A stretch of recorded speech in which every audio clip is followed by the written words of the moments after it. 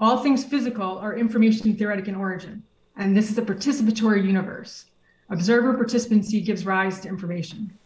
And he went on to say later in the article, in the essay, it from bit, otherwise put, every particle, every field of force, even the space-time continuum itself derives its function, its meaning, its every existence, even in some context indirectly, from the apparatus elicited answers to yes, no questions, binary choices.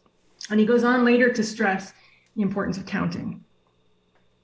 Now, in developing an approach to test his proposal, I love that he references William James. If you've read the paper, you've seen that, who's widely considered the founder of the field of cognitive science. And by the way, Wheeler also discusses a frequentist Bayes debate.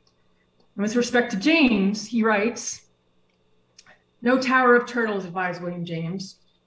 And then Wheeler says, "Existence is not a globe supported by an elephant, supported by a turtle, supported by yet another turtle, and so on. In other words, no infinite regress. No structure, no plan of organization, no framework of ideas underlied by another structure or level of ideas, underlaid by yet another level, by yet another ad infinitum, down to the bottomless night. To endlessness, no alternative is evident but loop. Such a loop as this," and this is his proposal: "physics gives rise to observer participancy gives rise to information, and information gives rise to physics." And he sort of breaks that down in the article. Later in the paper, he poses a central question, a question that is the core of my research interest in this talk. And it's also the question, or a central question, of collective intelligence. Journal was mentioned at the beginning of this presentation.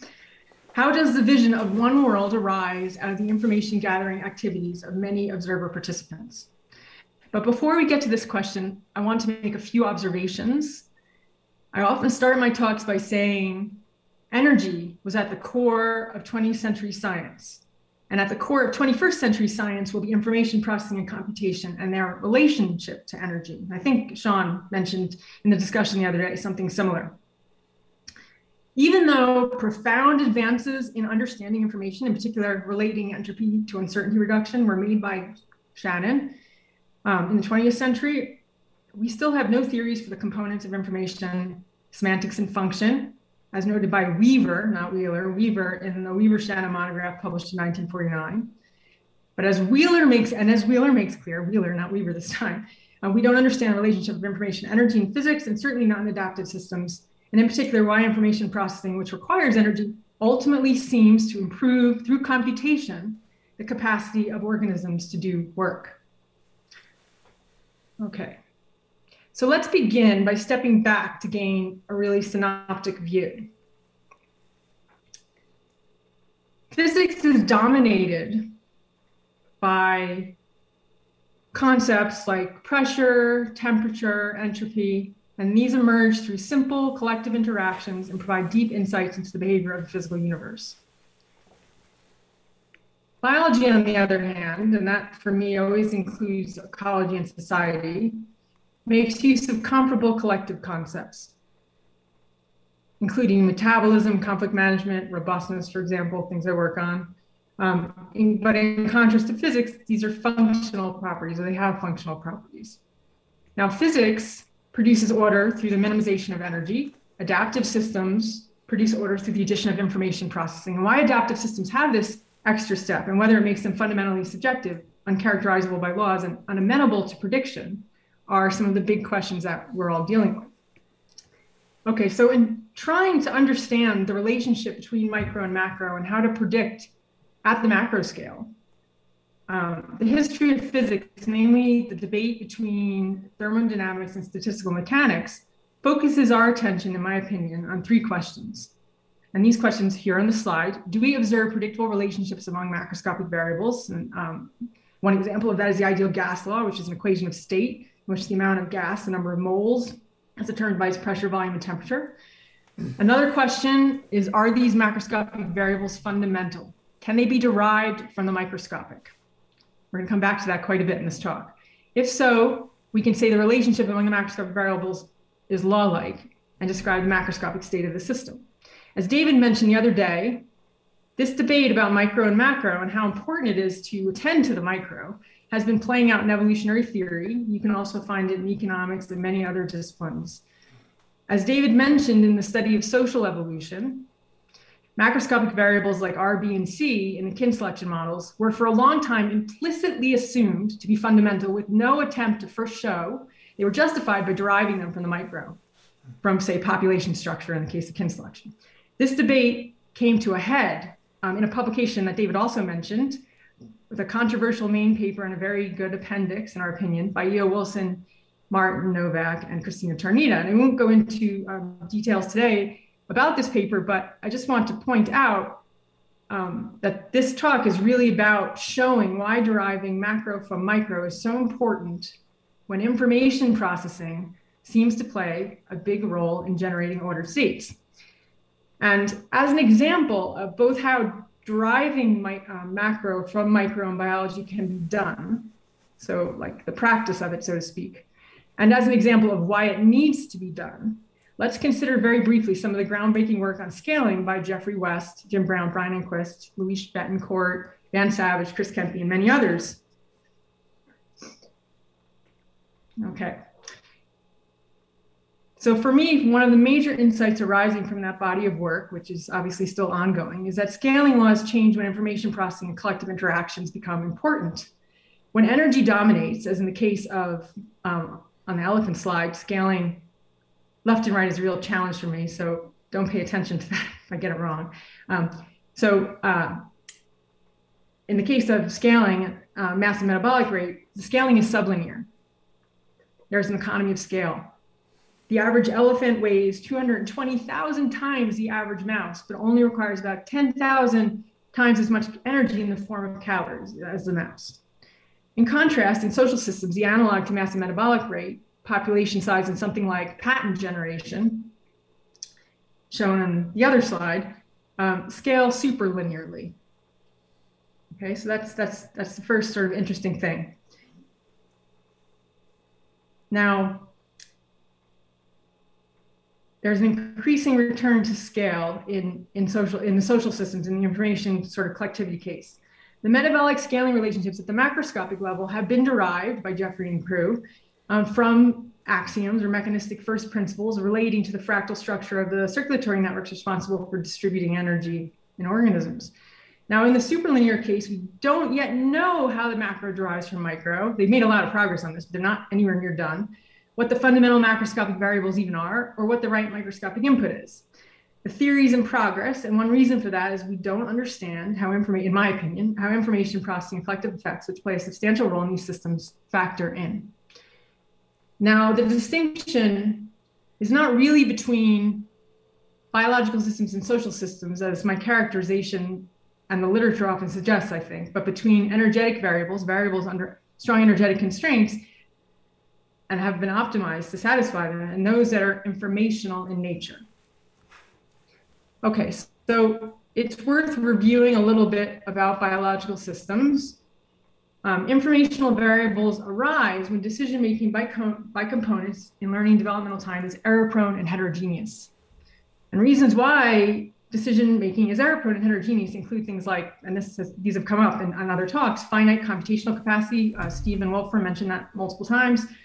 Partly aligned interests, different windows on the world, different developmental stages, and so forth. Now, given all of this variability, you might think that it's amazing that there are ordered states at all. And, in some sense, that is amazing. However, as we all know, noise can be critical to generating ordered states and amplifies signal and so forth, or can do. And in addition, though biological systems are out of equilibrium, they have multiple space and time scales. And this multiplicity of scales creates, this is an idea in our work, this multiplicity of scales creates what we might call an effective equilibrium state. For example, properties of social structure persist relative to the lifespan of components, and component behavior fluctuates. And the key to understanding in such system lies in this proposal. Components, as imperfect information processors, must collectively compute their macroscopic world, sometimes recovering ground truths, and sometimes creating new ones, and sometimes just getting it wrong. This collective computation, to channel Wheeler and Wolfram in his talk the other day, means that for prediction and control, we need to consider the system's point of view. Okay, now to really hammer home the implications of these properties of biological systems, I want to explicitly dispel a myth in this talk. My colleagues and I are writing a paper now in which we argue that the idea that complexity emerges from simplicity in nature is for the most part wrong. So this is like the mantra of complexity science. And it's true that it can, Conway's Game of Life is the perfect example of this, but it's not the way it works in biology, we think. This is not the talk in which to make this argument, and we're not really ready to yet, we're getting there. So for now, I just want to point out a couple of facts. Biology is replete with rich empirical descriptions of the microscale, of the individual level. There's complexity at a wide range of scales and systems, from molecular to the social. Just consider a few facts again. The human body has 38 trillion bacterial cells, 30 trillion, so it's about 1-to-1 self cells, 86 billion of which are neural cells. There are 8.6 million people in New York City. Just think about the compounding here. Now those are just numbers. But if you still have doubts, if you're not convinced, consider that the macromolecular, this is a cell. This, by the way, is from a textbook called Smart Biology, which I highly recommend. It sort of changes the way you see other levels of organization once you start looking at these amazing reconstructions. So a typical macromolecular composition of an E. coli is 3 million proteins, something like 260,000 RNAs, 2 DNA molecules, 20 million lipids, 1 million liposaccharides, and so forth. ATP molecules to build and maintain it, with 3 times 10 to the 9th glucose molecules required per cell, and so forth. I mean, there's a great book on the sort of numbers of biology. I think that's roughly its title. It's a couple years old now, so it's probably already out of date, but it's useful. Now, packing in these cells is highly optimized. They're, as you can see, densely packed. Even simple prokaryotes like bacteria have complex internal structure with membrane-bound organelles that can sequester genetic information, allow nutrient digestion and synthesize molecules, so sort of complicated functions. A typical axon of a neuron, thought to be one of the most mechanically complex cells in the body, has something like 1,000 to 10,000 synapses, and a single neuron contains about 50 billion proteins. Dendritic action potentials in the human 2/3 cortical neurons can compute now, it was theoretical, but now it was shown last year, can compute the exclusive XOR function. So all the scales are complicated, except perhaps the very origin of life. And, I'm not an expert on that. Somebody like Sarah Walker or Chris could comment, but I suspect there's more complexity there too. Okay, so the point here is that coarse graining in such complex environments is non-trivial, and error and bias in information processing occur at all scales. And to illustrate this point, consider the famous video, which I'm sure many of you have seen, that comes from Chavry and Simmons on selective attention. So I've just got snapshots of the video here. Basically, this is from study of human cognition. Basically, they set this experiment up in which they videotape people playing basketball. And I think there's people in white shirts and they have to pass to each other, and people in black shirts have to pass to each other. And you're told as a watcher of the video to count the number of passes. And during this video, a guy walks through the basketball passing in a gorilla suit. And pretty much nobody in the audience sees the gorilla. They only do their job. They're trying to count those basketballs moving in a sort of confusing environment. And then, and then the gorilla is revealed and everyone's shocked. So a few concepts we need to have at hand to understand the point about complexity here. What is the environment? Well, it's either some kind of ground truth, like in this particular image, it would be something like the elevator, the height of the elevator in the background. That's a kind of ground truth. It's exogenous to the system, of something over which you really have no control. Or it's something that's computed by agents in the system, like the strategies employed by the opposing team on a basketball court. What is error here? Well, for me, this is how I define error. Error is deviation from theoretically maximum regularity that could be extracted from the environment, given its structure. What are sources of error? We've gone over this a little bit already. Finite computational capacity, intrinsic difficulty of separating signal from noise, so the nature of the regularity, scale mismatch. It's hard to see if you live on the order of a couple days. It's hard to see events that transpire on the order of years. Climate change presents some problems that way. biases like selective attention as illustrated by the Shelby video. Now, a caveat, there is some evidence for optimal information processing in biology. For example, the work of Bill Bialek and others on Drosophila larval development, and the use of diffusion gradients by cells to determine where to make, say, the stripes that later in development demarcate the positions of positions at which the body divides into segments. So there is work. So this is an open question, like how optimal is information processing in biology? And I think it's fair to assume that the majority of information processing, in the absence of a lot of studies on this, is not optimal, but that is an open question. And it's such an interesting one. It's amazing it hasn't received more sort of comprehensive attention. Okay, but let's just assume that the majority of information processing is at least at some point in its evolutionary trajectory error prone. It has to be refined to get to that perfect state, except in maybe exceptional cases. Now, such error prone information processing produces what we might call effective theories. I'm going to define that more formally in a second for how the world works.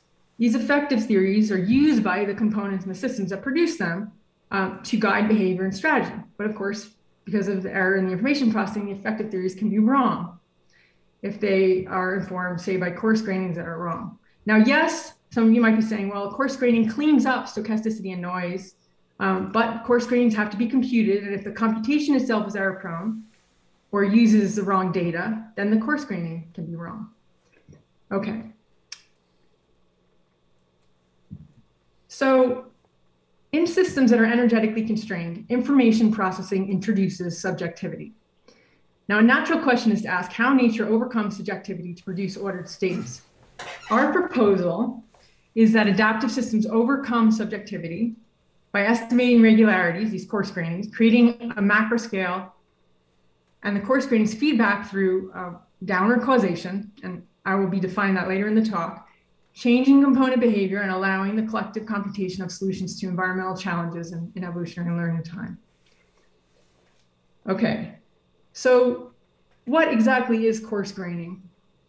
So what is coarse graining? Like Mondrian's tree series here, he's a painter, he captures it well. It's the essence of a thing or a process by putting out of focus the irrelevant details or the fluctuations. Now, why is this important? The second law of thermodynamics states that entropy of the universe is increasing, and as it does, at least some of the detailed information we initially had about the system is lost. This makes prediction about the behavior of the system difficult, and my interest in this is twofold. First, how can we improve our capacity to make predictions under this condition? And second, how can we reduce entropy locally to increase the capacity for prediction locally?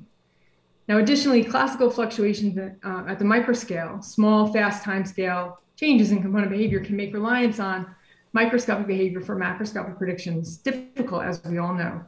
And relying on the macroscopic behavior for prediction can require specifying many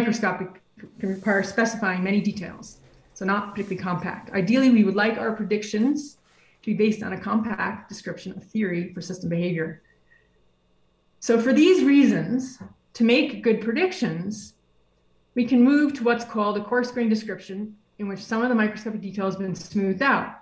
So let's think about temperature for a moment.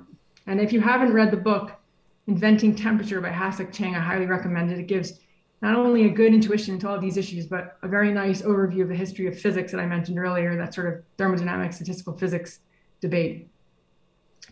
So temperature is the average speed of particles in a system, and a temperature is a coarse-grained representation of particles' behavior.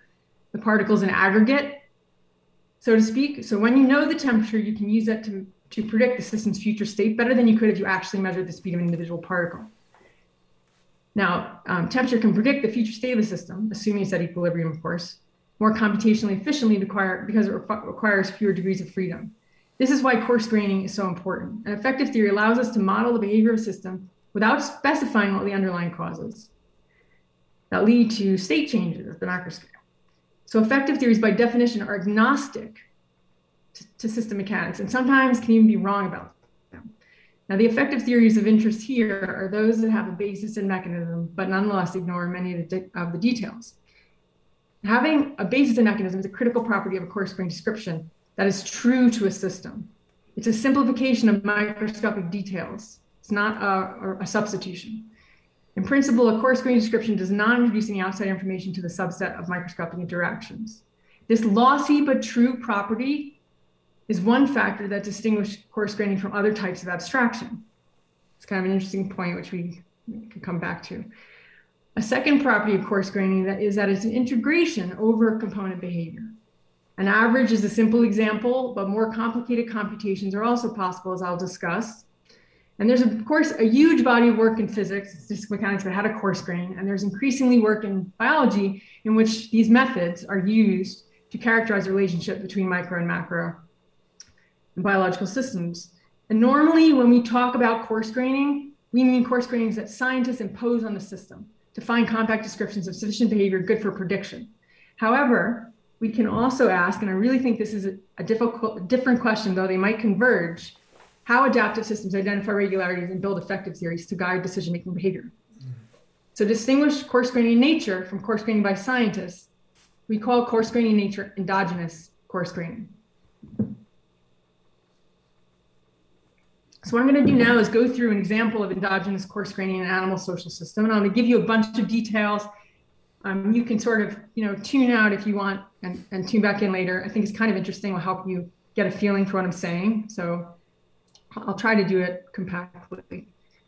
Okay.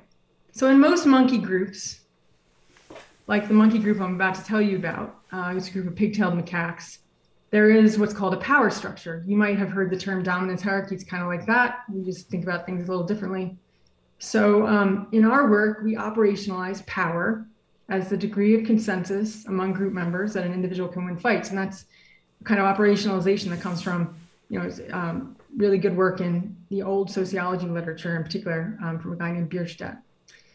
And the degree to which a group perceives an individual as capable of winning fights, the degree to which the group collectively perceives an individual as capable of winning fights is encoded in a network of subordination signals. An individual sends a subordination signal during peaceful interactions to a receiver it perceives. Cats are causing chaos. An individual sends a subordination signal during peaceful interactions to a receiver it perceives through a history of fighting as likely to win fights. Fighting is necessary because there are temporally stable factors such as experience and size, a alliance network, not just body size, and the influence of fight outcomes. And so here, for example, is a fight, a typical fight. A fight's often involved in this kind of monkey group, multiple individuals. This one just involves three, a juvenile and an adult, showing bidirectional aggression, and an intervention by a third juvenile on the behalf of a first. Okay. So the individuals learn during these interactions who they develop a perception for who can use power effectively. Okay.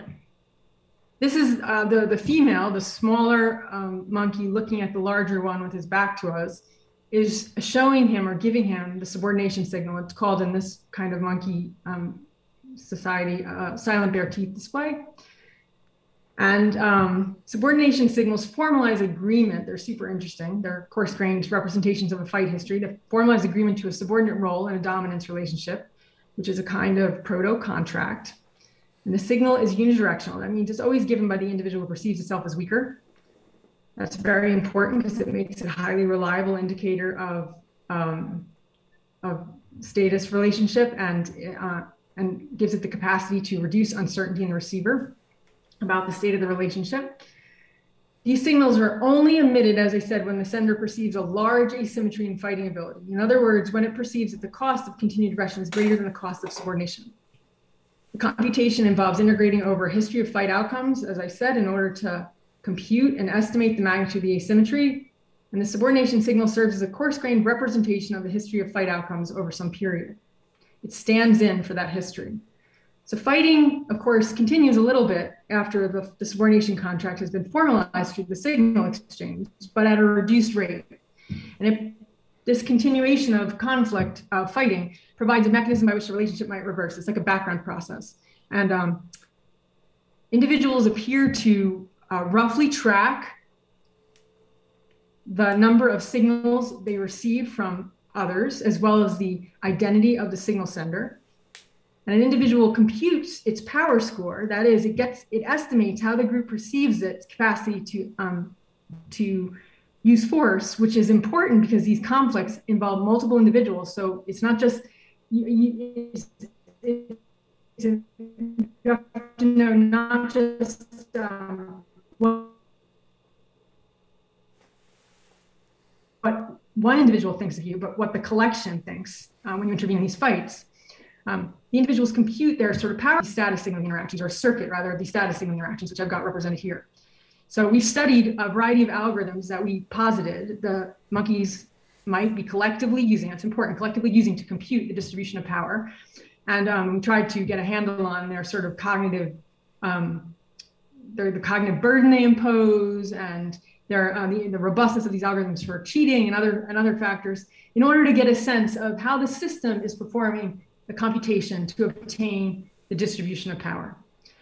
And here on this slide, you can see the power distribution. So in these groups of monkeys, the power is distributed as heavy-tailed. So there are a few monkeys who sit way out in the tail, and they're disproportionately powerful, or perceived to be so by the rest of the group, who are kind of more or less similar. And what happens is this changes the cost function of interactions. So this distribution, this heavy-tailed distribution, changes the cost function of interactions. It lets the animals, it's a slowly changing variable, macroscopic variable now. It lets the animals estimate the cost, if they know their power score, the cost they'll pay for engaging in social interactions, and particularly in conflicts.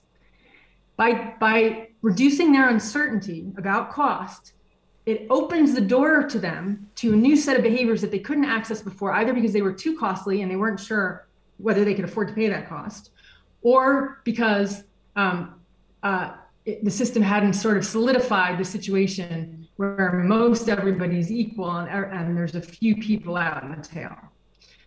Okay, so what we've got here is the emergence of novel function as a consequence of a collective computation of a power structure that relies on these coarse-grained signals of fight histories. So we've got two emergent timescales and two novel functions, the policing by the powerful individuals. And we've shown, I won't talk about this today, that this system, the policing in particular, has implications for many other system dynamics, including robustness and growth. All right.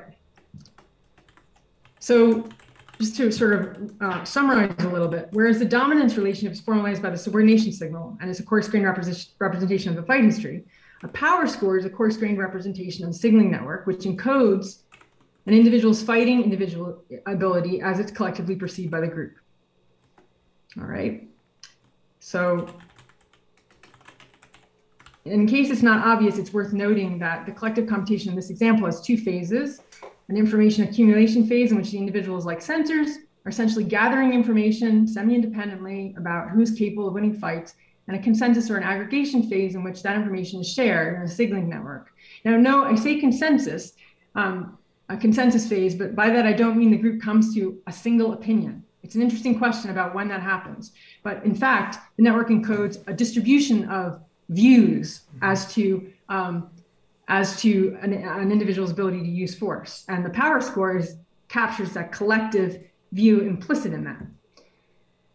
So coarse graining happens both during the information accumulation phase and the aggregation phase. And one reason that coarse graining allows individuals to make predictions, say, about cost without requiring they indefinitely store all of the details of their interactions is that it's reducing uncertainty about the future. So once they've signaled the time series of fights leading up to the signal can, in principle, we don't know exactly how this works, be deleted from memory. So going forward, individuals only need to retain the signal, which summarizes the history of fights leading up to the signal exchange and the outcome of any new fights. And hence the coarse graining may allow kind of memory minimization. We don't know, it's like a speculation. A second reason coarse graining is advantageous is it allows individuals to identify slowly changing regularities that, and I alluded to this earlier, that may not be evident in the fine-grained social interactions if these fluctuate for transient or contextual reasons. As fights do, individuals suffer a loss because they're sick, not because they're not the better opponent. There's a role for luck here, an important role for luck here. Okay, so now an important subtlety that I'm going to return to at the end of the talk is that even though the signal to noise ratio is higher in uncertainty about what constitutes a good, even though the coarse graining is lossy, from a functional perspective, information is gained. Okay, so coarse graining is lossy, information lost, but from a functional perspective, information is gained. And that's because the signal to noise ratio is higher with the coarse graining about the cost, and uncertainty about what constitutes a good strategy decreases. So we get this sort of, that I'm going to come back to more formally later, this sort of change in information channels. So the coarse graining is lossy, but it allows the opening of a new information channel at the macro scale, which facilitates prediction there. And that comes back to the sort of macro points I was making earlier in the talk. So I'll expand on that later. Okay, so both the accuracy with which the power distribution recovers the true underlying distribution of fighting abilities, which are invisible to the monkey and only accessible through inference that comes in the fighting, and the skewness, the heavy-tailed nature of this distribution in this group, are functionally important. A power distribution is going to be a reliable predictor of interaction costs if it has high mutual information with the underlying fighting ability distribution. And I'll break this down also later. Okay, so, and the right skewness, the heavy-tailedness of the power distribution in this case, as I discussed, influences conflict management, such as policing, making policing, which was not accessible as a strategy prior to this distribution, now available strategy to use. There are individuals who can afford to pay it, and that's only a consequence of this sort of voting process through the status signaling. All right. So the system is exhibiting what I call apparent downward causation, when the power distribution has consolidated enough, so it's built up enough so that it changes more slowly than the microscopic fight behavior producing it, the strategies that go into those fights, and at least one individual uses estimates of its power score or other properties of the power distribution, like skewness, to make predictions about interaction costs and team behavior. Apparent downward causation. You just need one individual doing it, is my suggestion. Now, the system begins to show what I call effective downward causation, when the collectively estimated power scores or other properties of the power distribution, like skewness,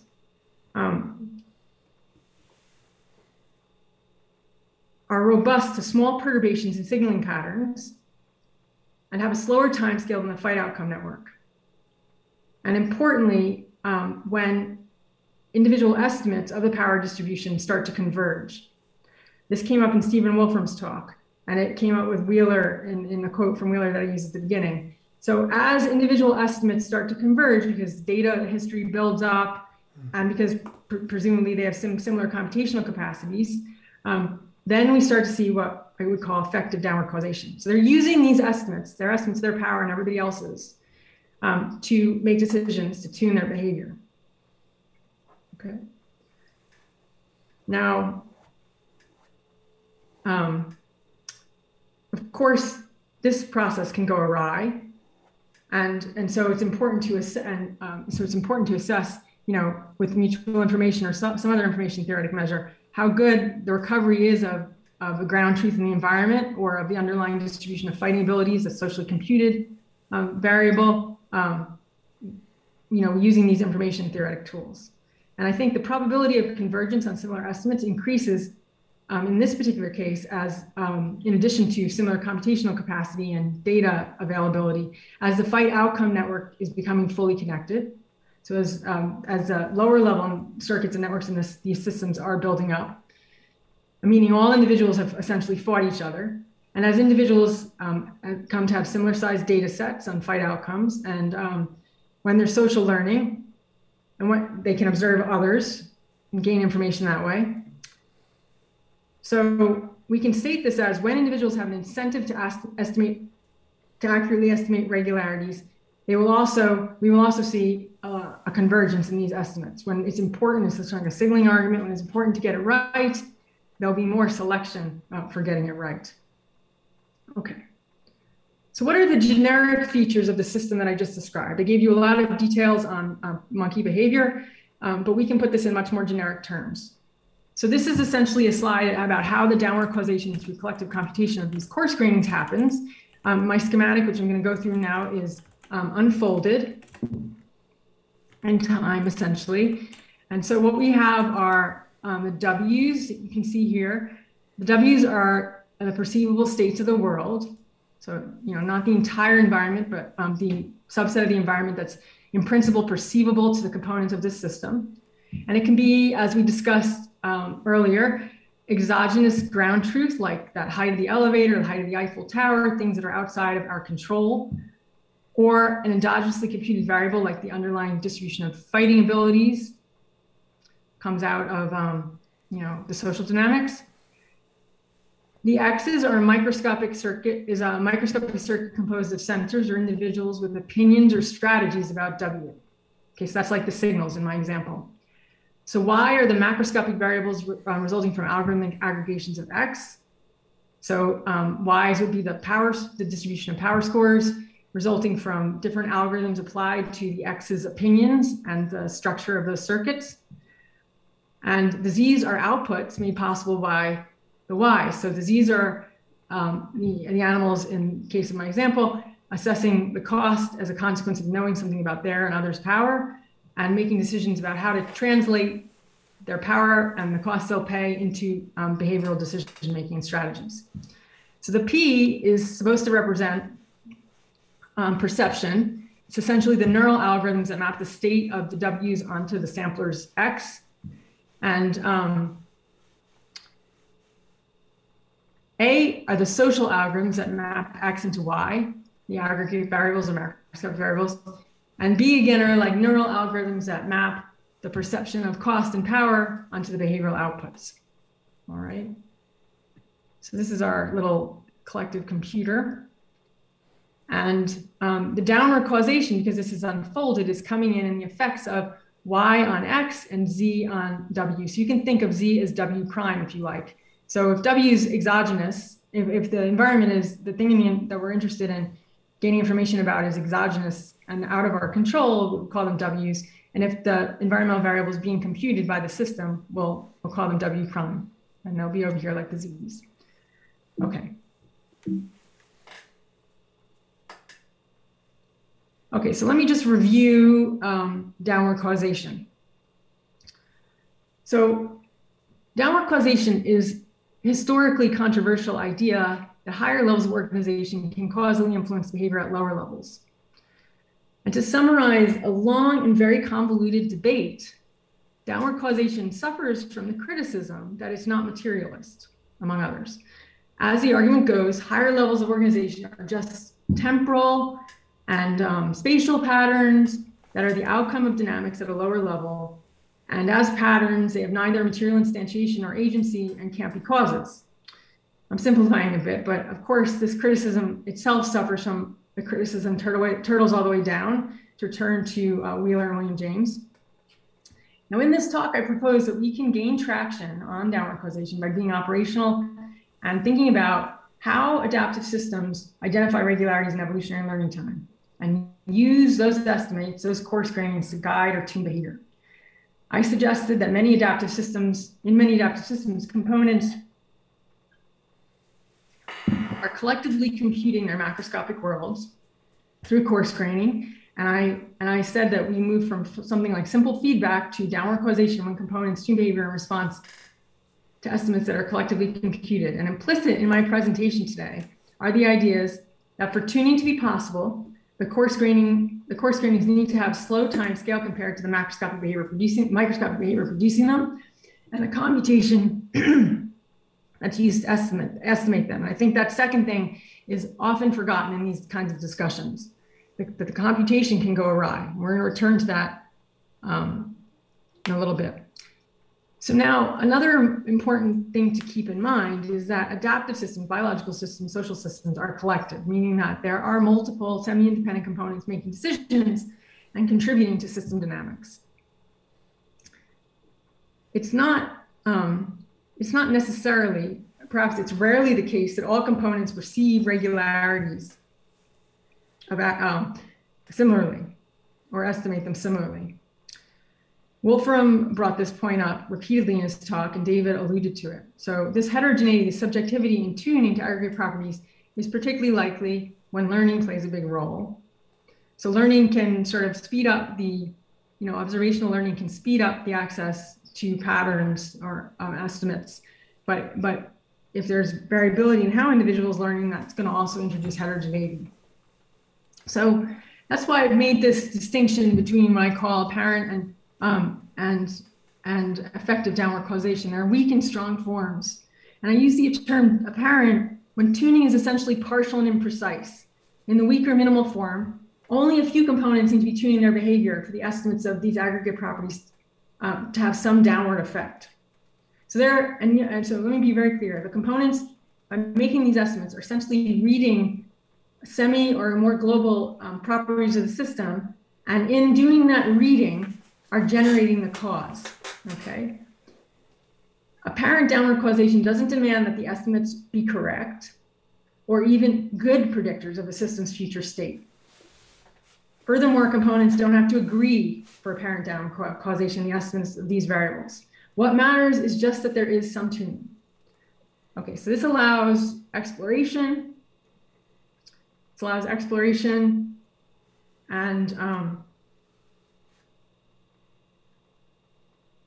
transitions to effective downward causation when the strong form, when the following properties are satisfied. The aggregate properties are predictive of the future state of the system. They're slow variables. They're robust to small perturbations. I mentioned that earlier. The estimates of these variables are nearly universally are used nearly universally by all components to tune. Okay, so they're using the estimates whether they're right or not to tune. By almost everybody's using them. Components largely agree in their estimates of these variables, and the estimates, as the estimates converge, there should be an increase in the mutual information between the microscopic behavior and the macroscopic properties. So as with apparent downward causation, under effective downward causation, components need not be in agreement about how to tune. The degree of agreement will depend on whether decision-making is influenced by other types of heterogeneity, for example, resource heterogeneity, and there may be strong constraints that the system's under and so forth. High agreement, high heterogeneity, high homogeneity in strategy would most likely make the system sensitive to perturbations and move it toward a critical point, which can have all sorts of robustness implications. So there's, there are all sorts of, other implications of this that we could discuss if there was time or interest. So notice that by operationalizing apparent and effective downward causation as described above, we avoid violating that materialist requirement I started with, because the components are tuning to patterns they perceive and hence are doing the work, right? That's the reading. Okay. Now, a few minutes ago, I mentioned system performance. That's how the system can assess its question, how the system assesses its performance is an open one. Another way of asking this, which gets to another talk that I give, I've been working on, which is the elements of collective computation in nature, is there an effective termination criterion in biological systems? So a termination criterion is sort of tells programs when to stop running in computer science.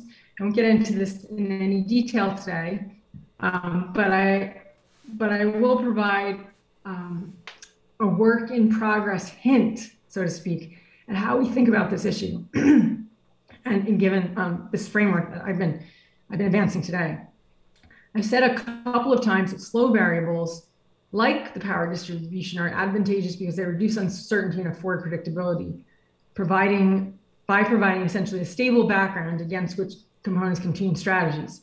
But how do we know whether these strategies are good? How do we know whether they're adaptive? How do we know whether that power distribution is appropriate given the challenges the monkeys face in their social dynamics?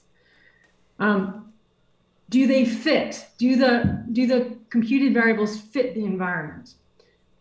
So in brief, we think and have used information theoretic concepts like mutual information and its variants to make this assessment. And I've got here just the schematic that I already showed you. And by the way, the red lines in the X box just are to indicate that there's structure. There's essentially a circuit there, and there's structure to that circuit that matters. So we can make comparisons between say, mutual information of the resulting power structure. In the monkey case, the Y is the distribution of power, and ask whether it recovers the W, which in that case was the underlying distribution of fighting ability. And we can compare this information theoretic quantity to others, and ask, in doing so, how much of the fit is due to collective effects versus individual effects and perception. And we can ask, how to intervene on the collective computation to make changes to the emergent macroscopic properties. So by doing these information theoretic comparisons between the X and the W's and the Y's and the X's and so forth, we get these different quantities that give us this amazing power to ask questions that we couldn't ask before. Okay, so as illustrated with the monkey case, this policing behavior is emergent in the sense that as a consequence of computing that heavy tail distribution of power, the monkeys get this conflict management strategy that can only be performed by a few of them, the very powerful ones, but which is good for everyone because it causes fights, it keeps fights from getting out of control, and the monkeys who use it use it impartially. So it does benefit those monkeys to a greater extent than the others, but everyone is benefiting. So we have this novelty that is arising in the system as a consequence of these coarse grainings and collective computation of the coarse grainings. And the basic idea that I've been essentially proposing in this paper is that a consequence of integrating over these abundant microscopic processes, coarse-grained variables provide better predictors at the of the future configuration of the system than the states of the fluctuating microscopic components. That's sort of no big deal. That should be true.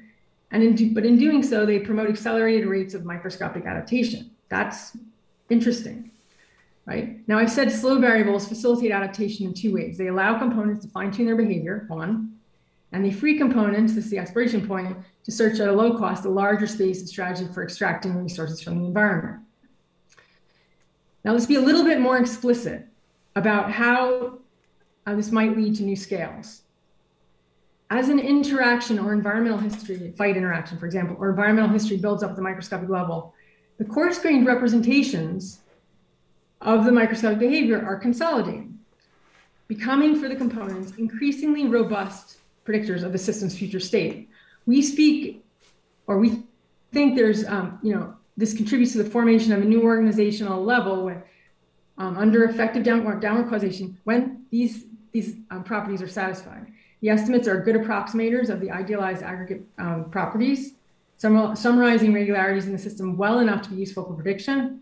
The aggregate properties are sufficient to predict system dynamics at the microscopic scale.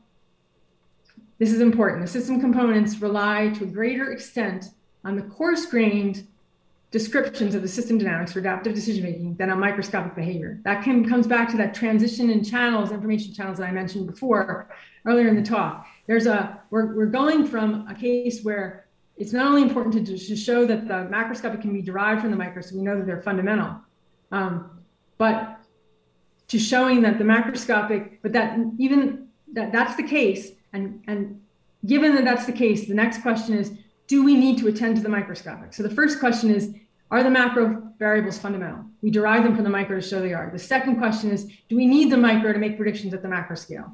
And so my Shannon slide earlier with the different mutual information or information theoretic comparisons allows us to ask that question, allows us to assess in principle whether we can make this transition from incorporating microscopic details into our models at the macroscopic, or screening off, to use a phrase Lee Altenberg introduced, screening off the microscopic and just using information at the macro scale to do prediction there.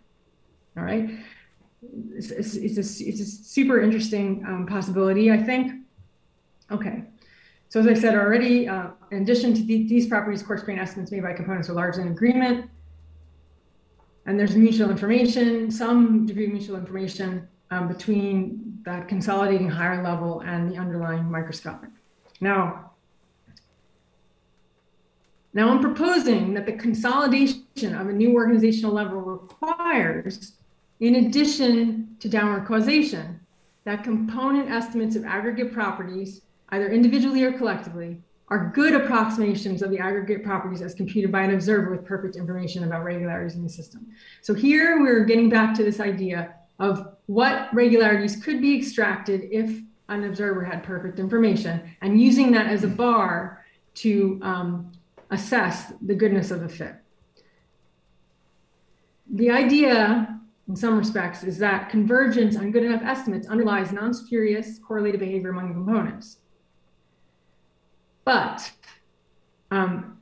we don't, an open question is what constitutes good enough, right? How much mutual information has to be maximized, and what are there are going to be other optimizations going on, and how much do those other optimizations impact the extent to which mutual information for this particular case can be optimized or maximized.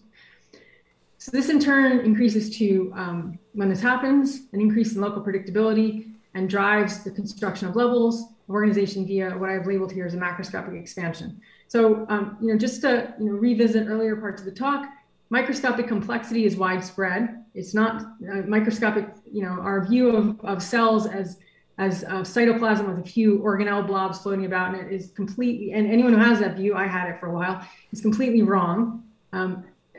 The microscale appears to be, in many biological and social systems, very complex.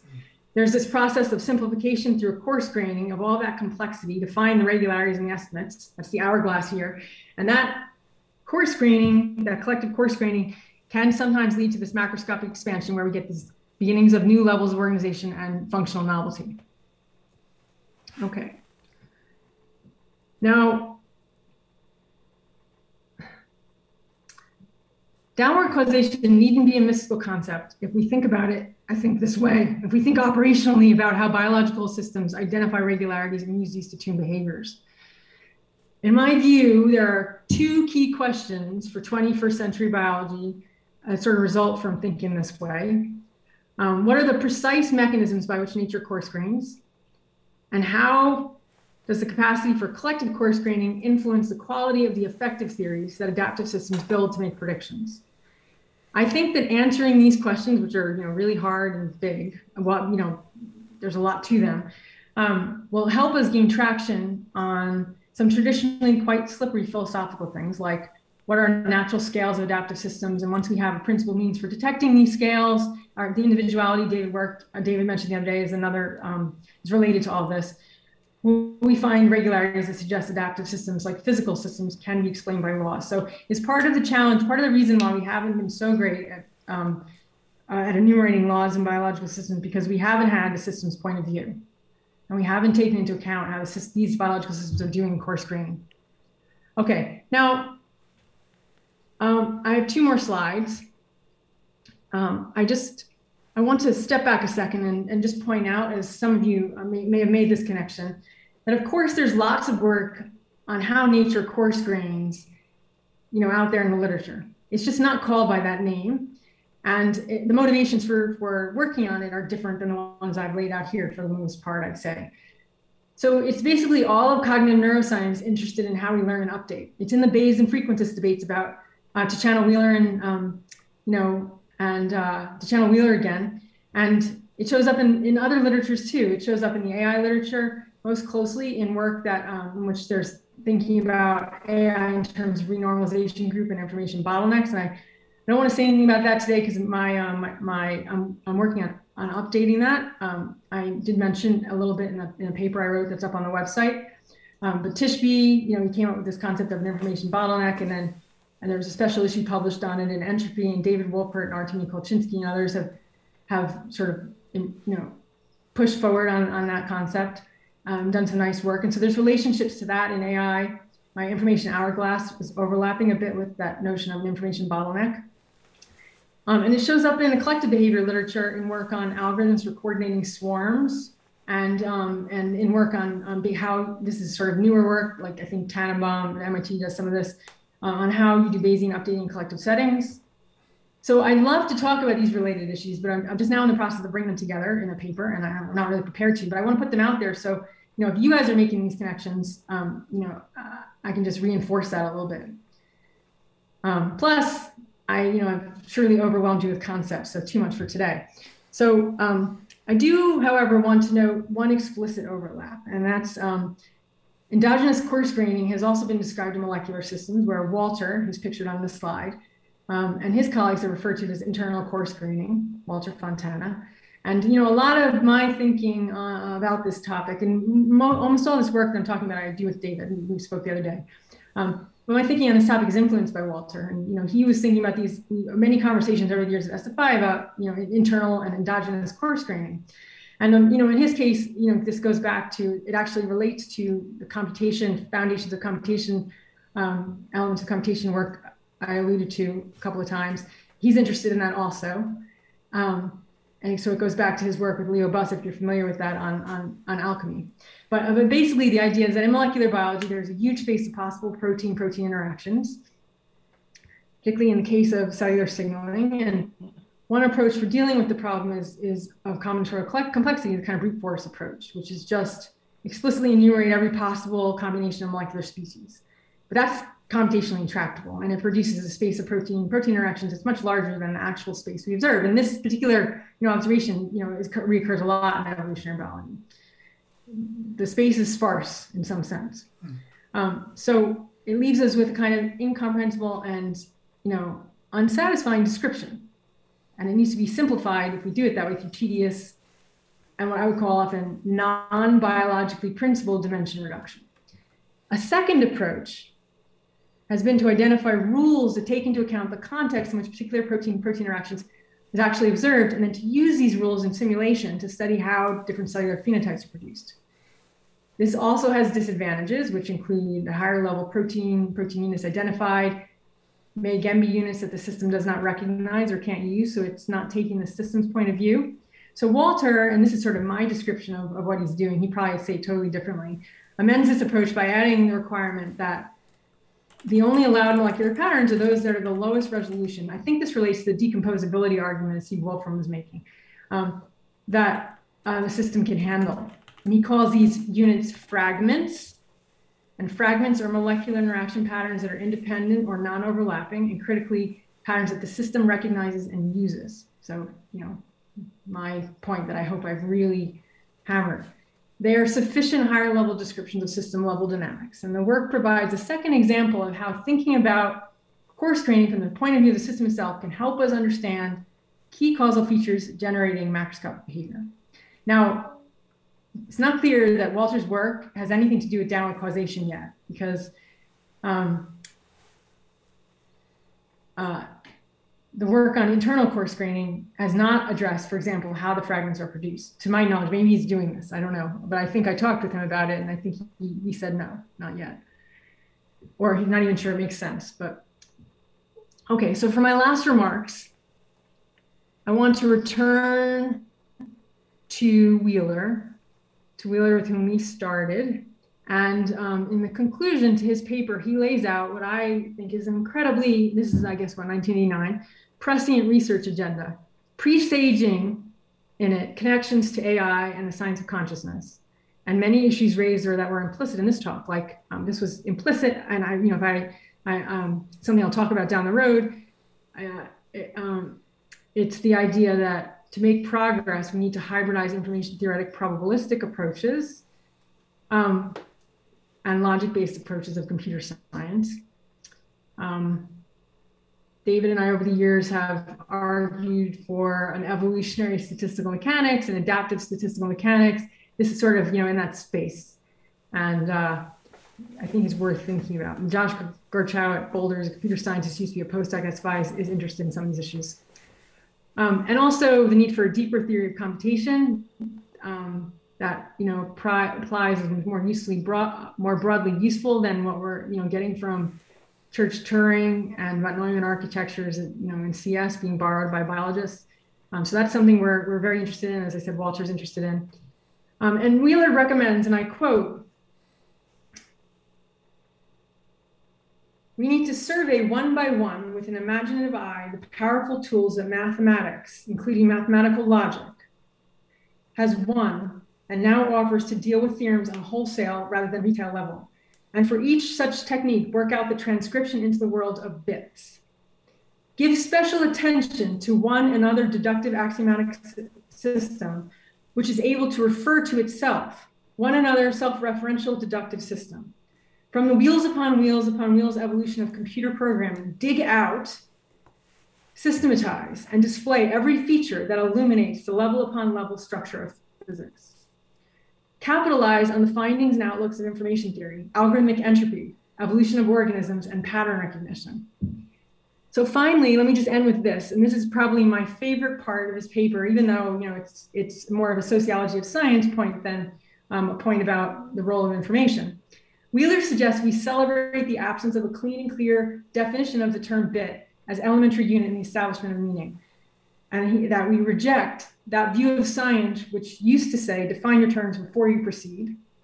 The truly creative nature of any forward step in human knowledge we know is such that theory, concept, law, and method of measurement, forever inseparable, are born into the world in union. If and when we learn how to combine bits in fantastically large numbers to obtain what we call existence, we will know better what we mean by both bit and existence.